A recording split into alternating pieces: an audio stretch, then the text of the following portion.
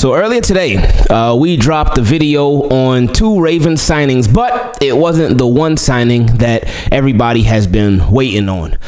We've been hearing different reports, different rumors from this guy, that guy, and the third about everything that has been and really hasn't been going on with Lamar Jackson and the Baltimore Ravens when it's come to contract negotiations. But this morning, hey, see, this is why you got to be grateful for Ravens fans, because they will ask not questions, but the questions.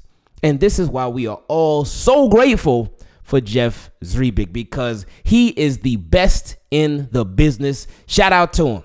But anyway, this morning, Josh Rodriguez 87 on Twitter, he said, hey, and he added Jeff Zrebiec, and he said, not sure if you've ever answered this question, but do you think the Ravens are or should wait for deals with Hurts, Jalen Hurts, Justin Herbert, and Joe Burrow to get done before Lamar Jackson, assuming they get deals done this year before the draft? So that's a good question. It's a really good question, because it's like that's what a lot of people have been thinking. Like, oh man, the Ravens, they've been negotiating with Lamar Jackson. Lamar got his price. Ravens got their price, but they could potentially wait on the deals of Jalen Hurts, on the deals of Justin Herbert, on the deals of Joe Burrow, because, you know, all 3 of those guys are going to get paid from their teams. But they could wait on those deals to really see exactly where the market is after that, and then be like, all right, Lamar, we'll go here. Or Lamar could be like, all right, Ravens, we can go there.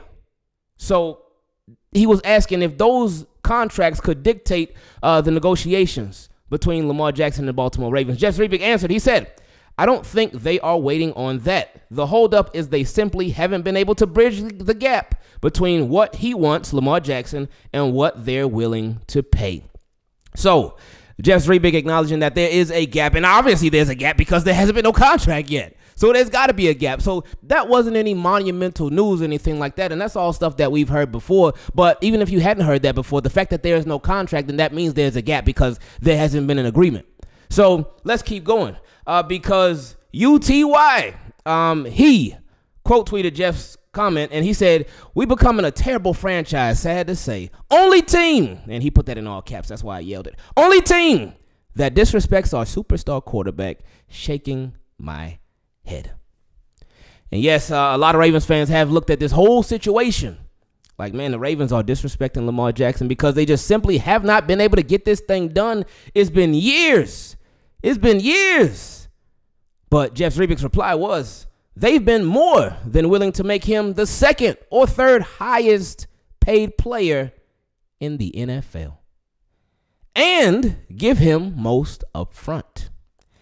He's entitled to say no, but we're going to have to agree to disagree about that being disrespectful. So Jeff Zrebiec letting it be known, like, hey, Ravens are willing to pay some serious money. They're willing to throw Lamar some serious cash. Like, hey, Lamar, here, come on, Lamar, take it and look. And because he talked about Lamar being the 2nd or 3rd highest paid player in the league. That's pretty up there. But I wonder if Lamar is telling them, like, that's nice, but I want to be number 1. Remember that Nelly song, what does it take to be number 1? That's probably what Lamar got playing in his headphones every day. Every time he's getting ready to go to contract negotiations, got it playing. Oh, I don't know what kind of headphones he use. I don't know if he signed with Bose or what. Anyway, that's besides the point. So the Ravens are willing to make him the 2nd or 3rd highest paid player in the league. And that is significant because that's a lot of money. But that part, the next part, and give him most up front.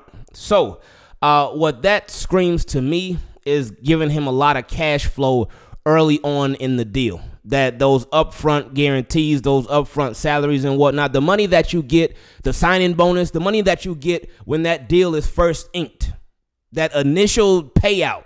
It's not the entire thing at once, but that initial payout, Jeff Zrebiec is letting it be known that the Ravens, they like, hey, Lamar, here, we got you.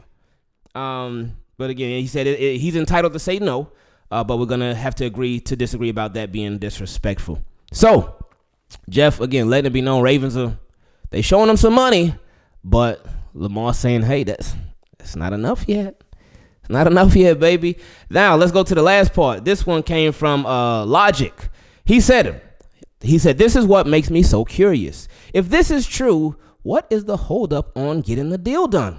I would love to be a fly on the wall with these talks, because he quote tweeted what Jeff talked about with the Ravens being willing to make Lamar the second or third highest paid player in the league.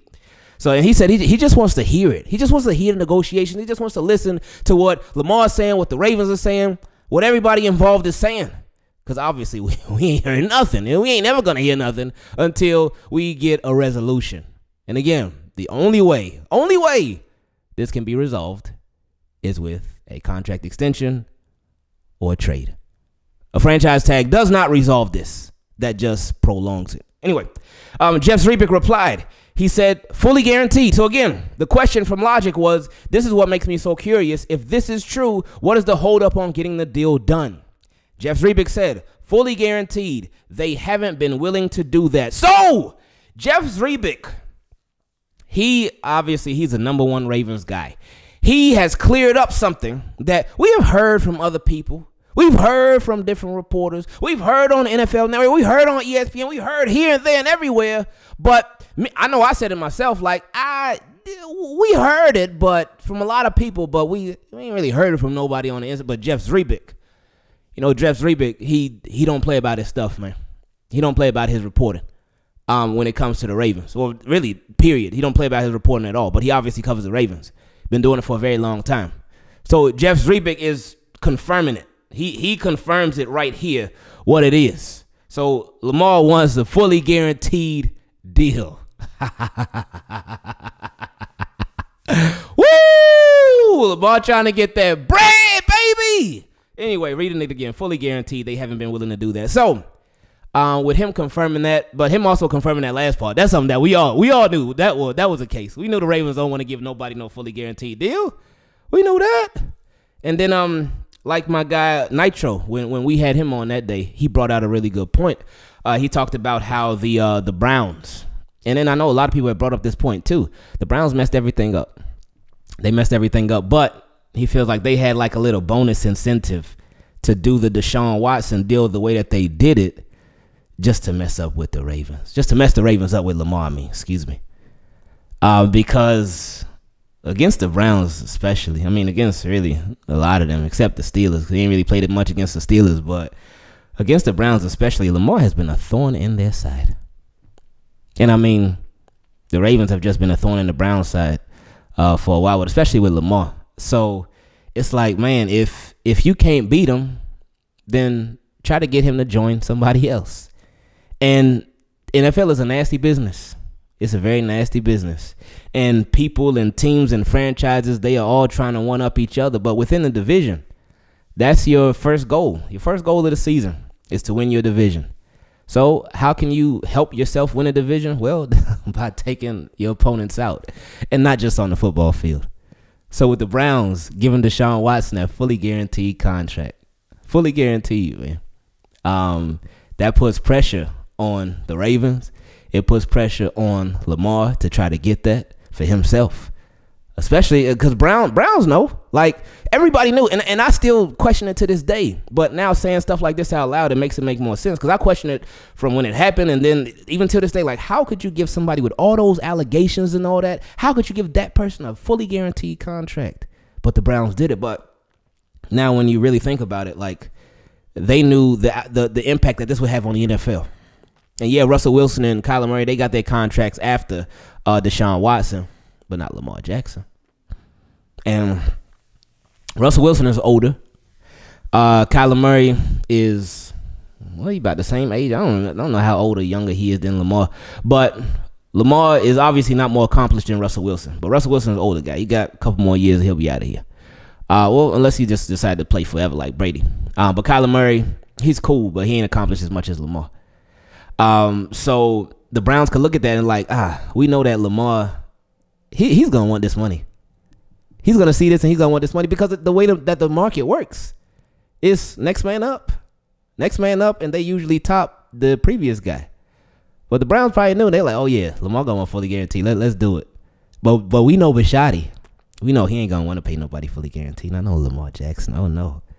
So what the Browns are doing, or what they did, is helping get Lamar off the Ravens. Will it help enough? Won't know till we know. Won't know till we know. But again, it does put a lot of pressure on both sides, Lamar and the Ravens. And now, like, because I don't see the Ravens budging on a fully guaranteed deal. I don't see them budging on wanting to give him a fully guaranteed deal. And Lamar, if he ain't budged this long, he may not budge on getting a fully guaranteed deal. So now, we just gotta wait. I mean, we've been waiting, but we just gotta wait. With the franchise tag, they could go that route. I don't think that this report it gives anybody any more hope that the Ravens will get this deal done with Lamar Jackson. I think if anything, it creates less hope in people that the deal will get done. But I mean, things can change. Things can happen. People can cave, whether it's one side or another. People can what's the word I'm looking for in negotiations, when you not settle, but I cannot think of the word right now, where you sort of like give in. Compromise. There we go. Compromise. Thank you. Oh my goodness. Because I was thinking we were going to get off the video, we're going to finish recording, and then boom, I knew it was going to come to me then. But people can compromise. Again, whether from the Ravens side or whether from Lamar Jackson's side. But we just got to wait it out and see. So again, shout out to Jeff Zrebic. Thank you for providing us with the update. Thank you for always providing us with updates, but especially about this one. So, like a lot of us are hoping he won't be. Like a lot of us are wishing that it doesn't happen. But just like a real possibility, it does.